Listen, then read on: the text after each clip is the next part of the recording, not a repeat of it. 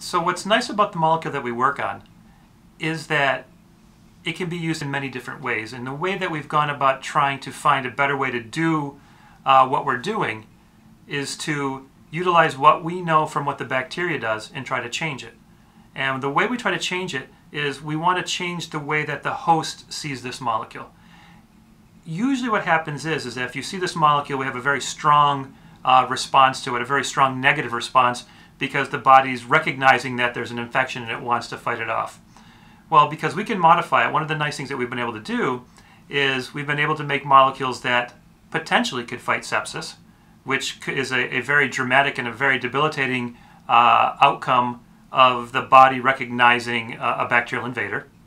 And what we want to do there is, instead of having this pro-inflammatory, this adverse molecule, we want to find a way to take away all the negative parts, but still allow its ability to bind to the receptor and stop that processes. Not only do we want to do that, but if we don't take away all of its ability to be recognized and just leave just a little bit, what it allows us to do is make something called an adjuvant, which is a component of a vaccine.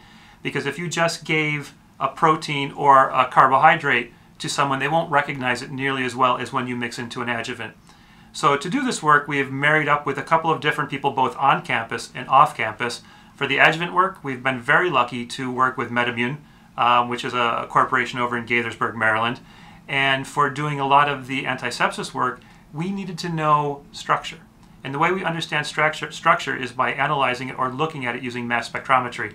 So in the School of Pharmacy, there's a mass spec expert that I've been collaborating with both before I got here and now, who is Dr. David Goodlett.